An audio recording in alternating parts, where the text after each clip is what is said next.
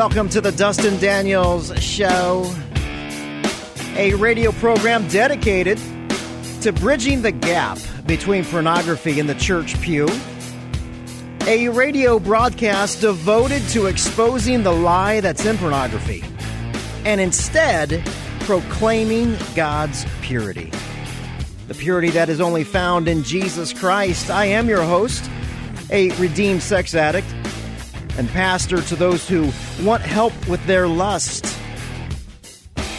Lust is, after all, this big white elephant sitting in our homes. We have to kind of walk around her or him to get to the television. Depending on the size of the elephant, it may block the actual computer room or your office. And see, this topic of lust and porn is scarcely talked about from the pulpit because it's too scary. We really do have an epidemic on our hands. And all we want to do is start the conversation. We want to start the conversation and let you know that there are 50 to 60% of Christian men who don't just have a random encounter with pornography.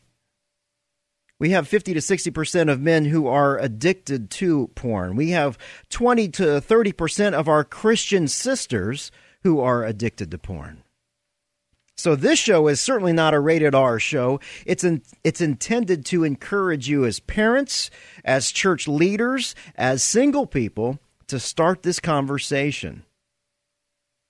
Because if we don't start the conversation, then that's where this sin gets its power.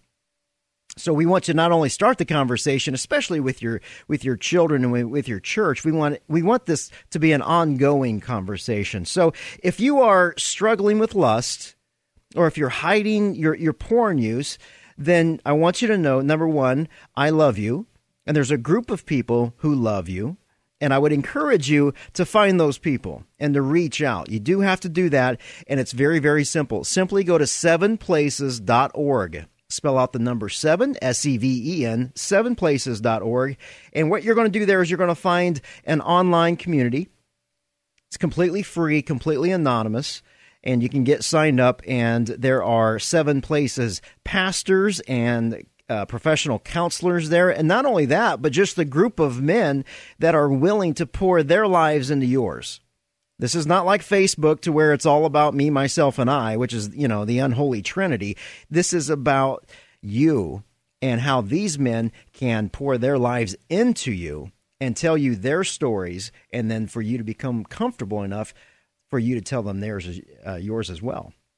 For women, we our partner ministry with the online community, Dirty Girls Ministries. If you're a woman struggling in this area, there's a link to that ministry as well. Video blogs there. There's an audio player there. You can listen to my testimony. There are community groups there. Basically, all of that to say there's a lot of information and that you are not alone.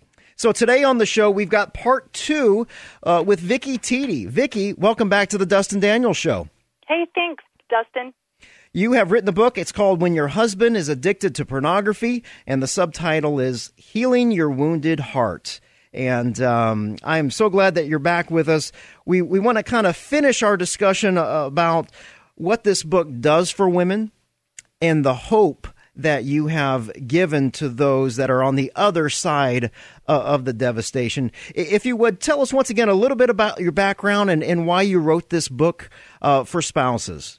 Certainly. I am a wife and mother and author and speaker, and in the course of my speaking, I would share my story of my first marriage that was devastated by pornography, and I would hear from so many women that they were walking this path as well. And the interesting thing is, often they would tell me my husband is doing all the right things, but I'm still struggling. I'm not okay. It's hard for me to let him touch me or for me to really trust him. And I realized that women didn't have a resource that was helping them find healing at the foot of the cross. And so that's why I wrote this book, so that women could find healing for their own heart, regardless of their husband's everyday choices.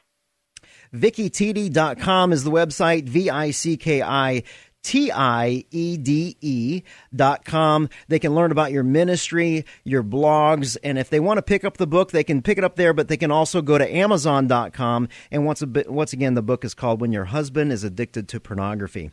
So, Vicki, one of the things that I wanted to kind of start off with is the way that you wrote the book is great because it starts off in sections. So you've got pretty much, week 1 through week 6, and then you break it into day 1, day 2, day 3. And I kind of found myself as I was reading your book, wow, this is great because it's not like overwhelming information. It takes me, 15, 20 minutes to kind of work through it. But it's not just a book. It's a workbook as well. And I found myself engaged from the very, very start. Could you say more about why you did that?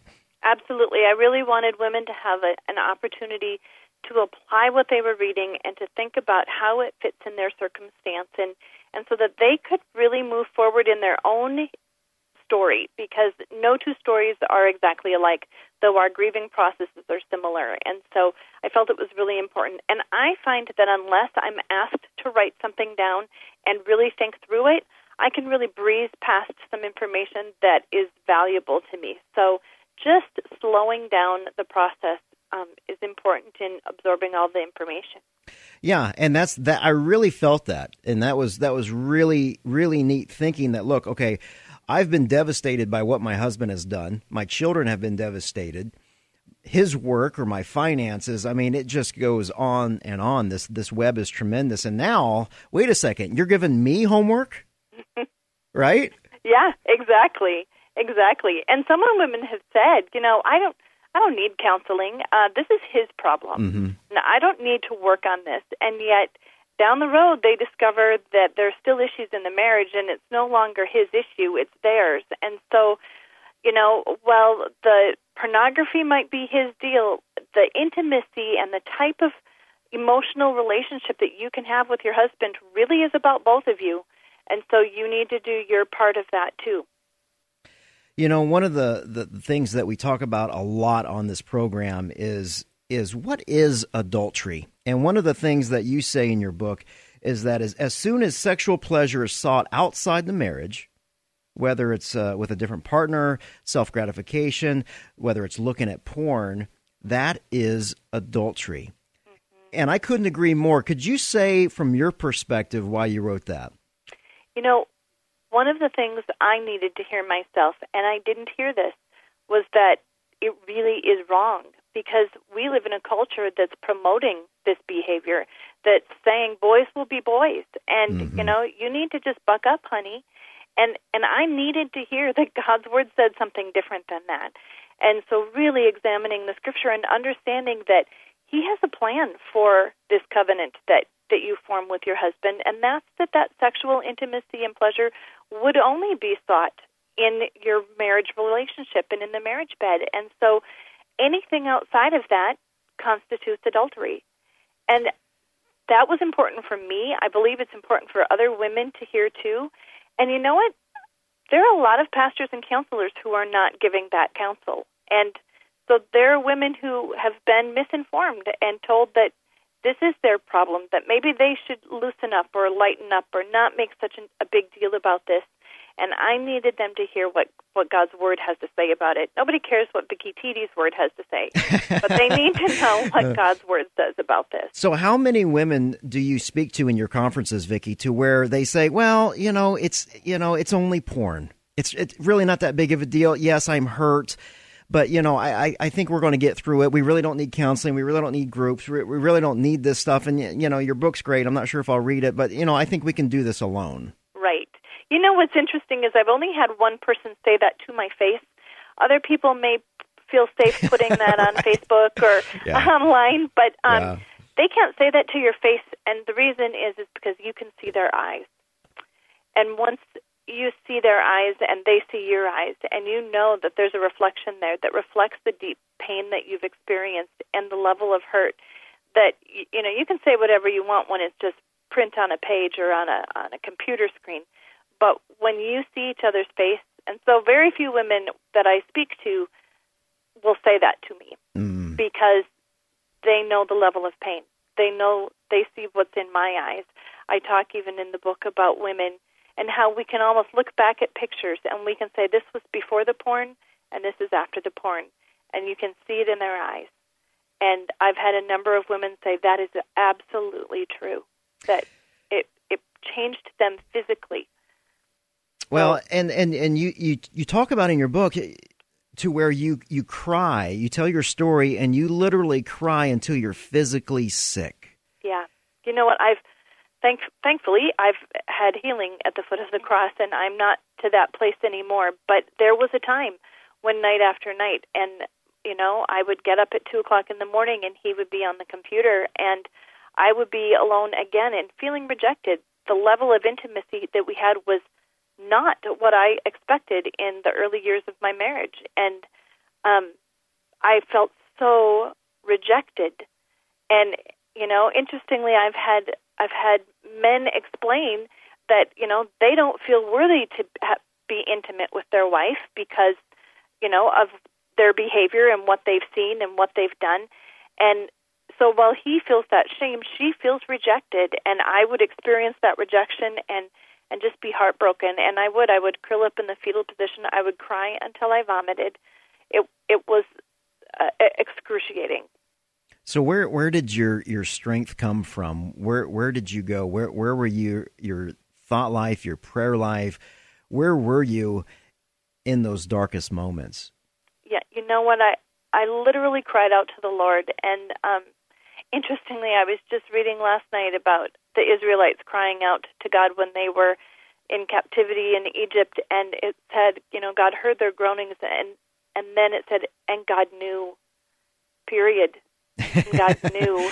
He does know. And absolutely. that just struck me to the core as I read it, even again last night. Just that reminder that He knew. And when I couldn't pray, and when I didn't have words, and so many women who are in the throes of this say, I can't open my Bible. It's just words. It doesn't mean anything. And that's why having a book like this that takes them to the words that will help provide that healing will get to them to the point where they realize that becomes their balm. That's what healing and comforting and provides, you know, your only peace and hope. And women need to know that God is able to reach down and pluck them out of this pit, and that they don't have to be pulled down any further by their husband's choices. And that's why I say women have to fix their eyes on the Lord and not on their husband, because their husband can't make them feel better right now. Right. But God can. And He's in the business of healing broken hearts. My guest is Vicki Tiede, author of the new book, When Your Husband is Addicted to Pornography. Subtitle there, Healing Your Wounded Heart. You can pick this up at Amazon.com. Vicki, when you talk about a woman's attempts to try to control her husband, how hard is that on being on your side of things? Yeah, that's one of those things where women will tell me the things they're doing, and I relay the things that I attempted to do, and I can, honestly say, and how's that going for you? Because I suspect not well. In the end, we are only responsible for our own behaviors and choices, and we cannot make our husband do anything. And yet, I think as women, we first feel the pain when we discover our husband's addiction, and then we try to figure out how we're going to fix it. And so we can find the websites, we can find the programs he needs to use, we can find the filtering software, we can provide all of those things for him, but we cannot, make him stop looking at pornography. And so, that attempt to control someone else is not very fulfilling. It's just, you can't do it. How hard is it for you not to want to press and kind of nag when you were with your first husband and you're going through this whole situation? Did you feel the Lord kind of tugging on you, going, be careful, watch your tone of voice, don't press there? Can you share a little bit about that experience with us? You know what? I'll be honest. I didn't do it well. I didn't do it well at all. And there were many days that I was a nag, and I was asking him questions all the time. And I bless his heart, he didn't have a moment's peace. I went so far as to hide the keyboard in the trunk of the car and put the keys where no one could find them other than myself if it was a good day. on bad days, I couldn't remember where I'd hid the keys. So, it's just not, it's so counterproductive to try to control. What's better is to be able to express your needs and to say, this is what I need. This is what I need to see. And to allow him the opportunity to do it. And then you wait, because you cannot make that happen for him. And trying to make it happen is not going to be productive. Only God, only the Holy Spirit is going to do that convicting, and he doesn't really need our assistance. Is that out of fear, Vicki, that to want to nag and press in and make sure that we are doing what we're supposed to be doing and held accountable? Is that out of fear, or is that, the trust is obviously broken. But what is it that you're afraid of, if it is fear? No, I do think fear factors into it. I think there is that fear that he's not going to stop, or that there's going to be a reoccurrence, or that he's going to abandon you, or that he will never find you attractive again, because that's how you feel. You're quite certain that this is because of your insufficiency, that he has a need to go to something else. That, from talking to countless men, that's not the story. That's not the case. They always say that, or often say, this has nothing to do with my wife. And yet that is not the message that your wife is going to be receiving. And right. So that's really hard. I will tell you that the more evidence he sees or she sees of him doing something, the less likely she is going to be to nag. So as I think about this, if a man were to make a list of everything he has done, every behavior he has done to try to keep the addiction a secret, whether that's erasing the history or working in a room with a door on it, having the computer screen turned to where no one can see it, multiple things. If he just could be honest and make a list of every behavior he's done, and then intentionally reverse all of those things and do just the opposite for his wife. Have the computer in the living room where everybody can see the screen. Give her all of the passwords. Never erase the history. All of those opposite behaviors. When she sees those things happening, then those build trust. And that's you just can't put a price tag on that. And you mentioned something there, Vicki, that one of the first things when I meet the spouses of the guys that I pastor is, this is not your fault. And I look into the woman's eyes, and she's crying and she's devastated, and there's nothing that she did to provoke this or could have to prevent this. And there are some deep-seated issues that all of us as men, or if we're involved with lust or a full-blown addict, that we have to kind of dig deep. This is just an acting out behavior. Can you speak to the wives that are listening now, and just from your perspective, having gone through this, and just give them some hope that this really isn't your fault? Yeah, that is a recurring theme in my book too, because I think most of the women do believe it's their fault, that it's because they're inadequate, or they're too heavy, or they're too thin, or they're not attractive enough. And so it's so important for her to know that in the end, we're all responsible for ourselves and how we walk in obedience to God's word. She can't control her husband's choices. This has nothing to do with her. When he tells her that, she needs to believe him, that this isn't about her. And again, then fixing her eyes on the Lord and not trying to compete with digitally enhanced women on a computer screen, because you will never be able to do this. And in the end, your heart is what matters. And so, just finding that assurance in the Lord and praying for your husband, that is truly, it sounds like such a cliche, but it is the most important thing you can do, because the Holy Spirit will do his job. I've never known him not to. Amen. And, so if you trust the Holy Spirit with your husband's heart, then, and trust him with your heart too. Trust him that as the wife in this situation, he can heal your heart, and he can heal the self-injurious thoughts you've had about your worth and your value, that you have felt betrayed and rejected and not desirable. And God finds you all of those things. He has chosen you, and he is going to pursue you until the day he takes you home. And so that is what you have to put your heart into and your focus on. And believe me that there's nothing more attractive than that. And so when you grow in your relationship with the Lord and in that healing, and your husband is doing the same thing, then at some point you're going to be growing towards each other too. And then there can be restoration in your marriage. Talk about the difference between trust and forgiveness. In your book, you say they're not the same thing, and we have this conversation all the time. So trusting and forgiving, what are the differences there, Vicki? Yeah, you know what? I tell women that they probably will. I think even forgiveness takes time. In fact, I don't encourage women to forgive fast. I don't think that that's usually real forgiveness. I think it's cheap forgiveness. I think in order to really offer the kind of forgiveness that allows us to no longer dwell on it, to no longer bring it up against our husband, to no longer need to talk to others about it, and to not let it stand between us or hurt your relationship, in order to have that kind of forgiveness, you got to do the messy work of healing and dealing with your identity, dealing with your brokenness. And you will probably get to the point of forgiveness before you will fully trust your husband, and that's okay. And I need men need to hear that as well, because they think that when their wife has forgiven them, they should never, ever have any issue with this. It should never come up again. And not that I don't want women to use pornography as a stick that they beat their husband with. Right. And so that's why I want them to do the hard work of forgiveness. But trust takes time. And his behaviors are going to become the barometer for that trust.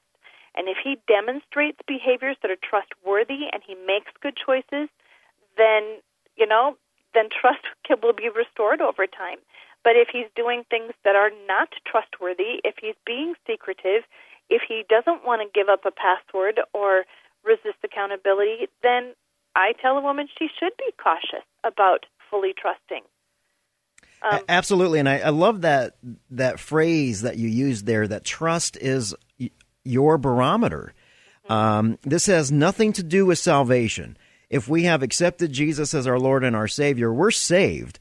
But as far as doing the hard work that you're talking about for your spouse to regain trust in you, then I have to do some really hard things and a lot of things that I don't want to do. Yeah, that's exactly right. And don't we do that with our children, too? I mean, you don't just give them the car keys the first time they get their license and you send them out and go, do what you want. Right. Right. That you have to earn that trust. You have to demonstrate responsibility. And you know what? He has a responsibility for her heart. That when they make that covenant commitment before the Lord and before the crowd of people on their wedding day, he is being entrusted with her heart. And when that has been betrayed, there is a need for him to have a new level of accountability. And, he's not doing that because he's being punished. He should want to do that to demonstrate his love and respect for his wife. Vicki Tiede is my guest, author of the book, When Your Husband is Addicted to Pornography, Healing Your Wounded Heart. It is a must-read for every spouse that has been affected by pornography. Vicki, thank you so much for being my guest. It was a pleasure having you on. Thank you so much. Let's do it again. You can pick up her book on Amazon.com. We are a prayer and listener-supported broadcast. How can you help? Well, visit 7places.org. You can also email us your questions there. Find a free online community. There's video blogs there. There's audio players there. If you like what you hear, you can download everything on iTunes. There's podcasts if you go to DustinDanielsRadio.com. And remember that the Word of God says that the kingdom of God does not consist in talk, but in power. God bless you.